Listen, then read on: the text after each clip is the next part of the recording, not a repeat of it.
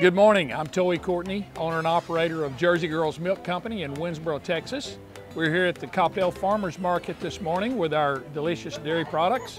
We sell whole Jersey milk and products made from whole Jersey milk.